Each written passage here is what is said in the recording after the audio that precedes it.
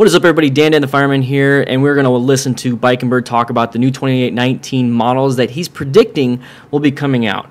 We both talked about this kind of stuff in the past, but they're going to be releasing these really soon, so this is a really cool, nice little insight of what the 2019 models might be.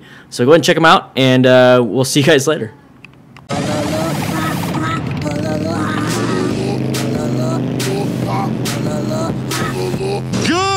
Bird brains out on the dyno again today.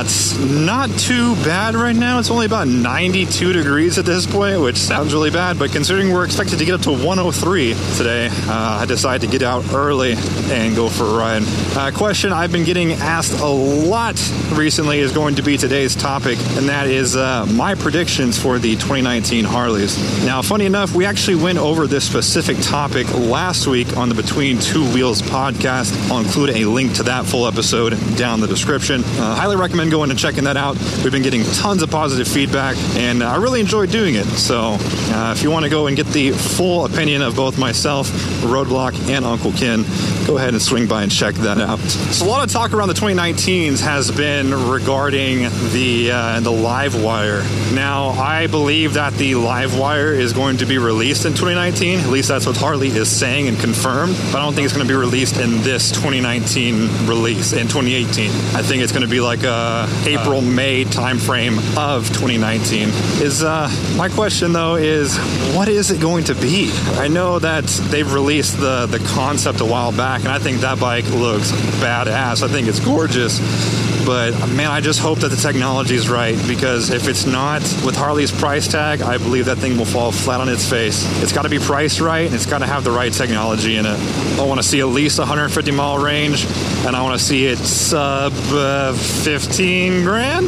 I think 15 grand will be pushing it, but I could see people paying 15 grand for that bike just because it's a Harley and it's, you know, one of the first American manufactured or American branded electric bike, so to speak. But outside of that, what are we going to see this year? So in case you didn't know, Harley did trademark 3 names. Now, these aren't necessarily tied to be bikes, but that's what everyone's speculating, that's what everyone's thinking. Now, the 3 names are the Bronx, the Pan America, and the 48X. Now, obviously, the 48X is probably going to be a bike. If they follow along with the other X models, we're probably looking at suspension and brake upgrades. Probably nothing fancy. Probably maybe a specialty paint scheme or paint color or something like that. But I don't expect it to be anything completely out of the ordinary. Now, the Pan America and the Bronx are what really interests me. One thing that I thought of is the V-Rod. Now, everyone loved the V-Rod. The sales said otherwise, but I think that it was a little bit ahead of its time. I feel like now more people are talking about the V-Rod than when it was actually out and in production. Harley has this habit of taking bikes out of production for a year, maybe 2, and then bringing them back completely redesigned. For example, the Road Glide used to be a hideous monstrosity, brought it back as one of the best looking baggers they've ever produced, in my opinion. Now, when I think Bronx, I think urban. I think tough. I think just super adapted to the street, aggressive. That's what I think of when I hear Bronx. At the same time, that could just be, honestly, I think it's either between a V-Rod remake or a more urbanized Sportster, something like a street tracker, kind of like what I was going to build the Sportster to be. They could maybe some very tall shocks. They kind of did it with the Roadster, but I think maybe they'll just take it a little bit more aggressive. I know we just got a refresh of the Sportsters with the 1200 iron and the 48 special, but that was just paint and parts.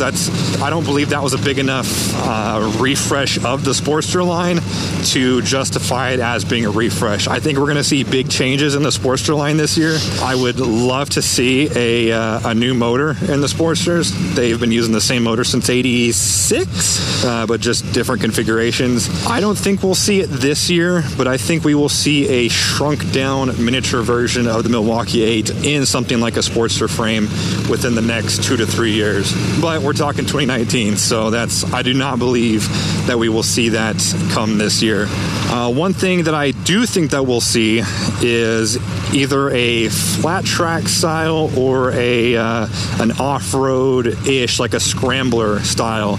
And I personally think that's where we're going to see the Pan America. A lot of people were saying that they thought it was going to be a touring Sportster because that's one of the bikes that they got rid of recently. And honestly, I could see that happening. I would not be surprised if the Pan America is a touring configured Sportster. But I believe that with the insane amount of press that Indian has gotten with their FTR, both the 750 and the 1200, especially after Travis Pastrana's little stunt, I believe that they have had a bullet in the chamber aimed at that particular market for quite some time now. Now they had the 1200 or the XR 1200 tracker or something. I can't remember what it was called, but we saw it at the IMS. It was basically an FTR competitor, but I think we'll see something a little bit more official in that FTR competitor category. And I personally believe that's where we'll see the Pan America. But going back to what I said with the Sportster refresh, I don't believe we're going to see all three of those new trademarks. If they are bikes, I don't believe that we'll see all three of them in 2019. I believe that they'll hold off on some of those until the 2020 release. Reason being, with the Livewire coming out mid-2019, I don't think that they'll want that amount of competition going against their own bike in that same market. As far as the Softails go, I don't really foresee anything happening in that department just because of the giant refresh that we saw in 2018. I don't believe that there's anything that they need to change at this point. The only thing I could potentially see them doing is potentially offering a 114, the Street Bob.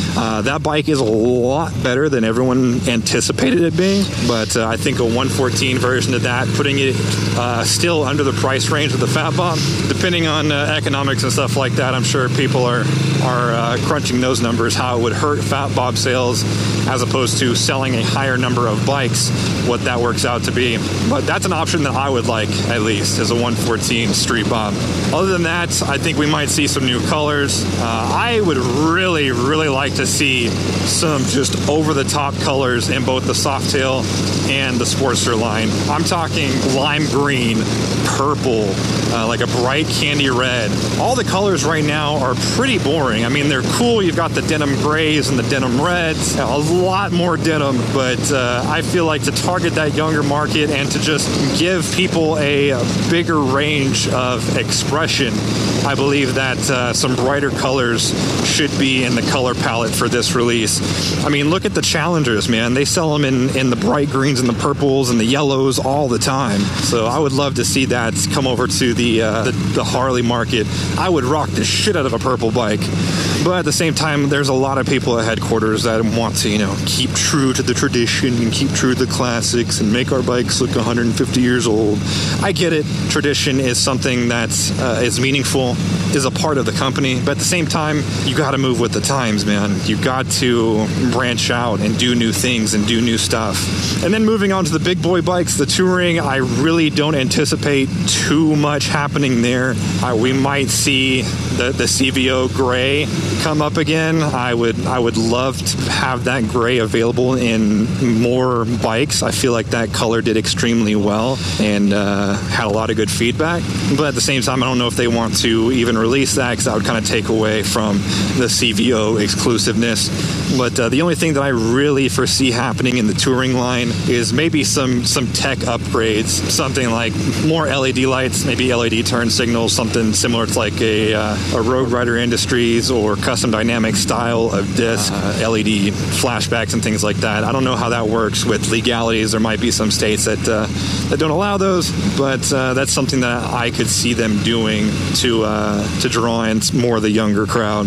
And then maybe something like some tech that Indian's doing. Indian, I don't know if you've had a chance to check out their touring bikes, but their top level touring bikes, their windshield is adjustable. So literally I could hit a switch on the handlebar and this windshield will move up up and down. It's really cool. I think it's a really awesome feature, especially for people who do both touring and city riding. If you're, going around downtown and stuff like that, you don't want this big giant windshield blocking all the wind, so you can lower it down and get some more of that breeze blowing on you.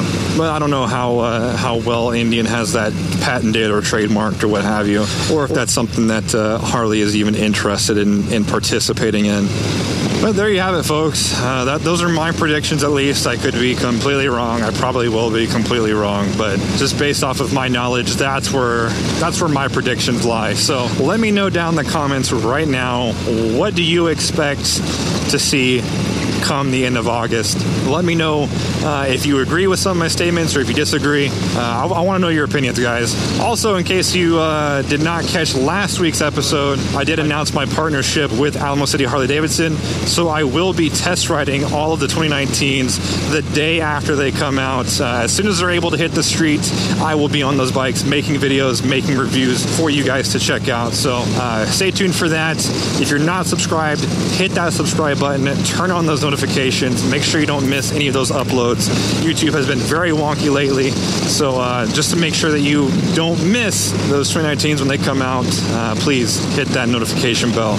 Other than that, guys, that's going to do it for today's episode. If you like this video, go ahead and hit that like button. If you haven't already, go ahead and punch that subscribe button. And as always, thank you for watching, and I'll see you guys next time.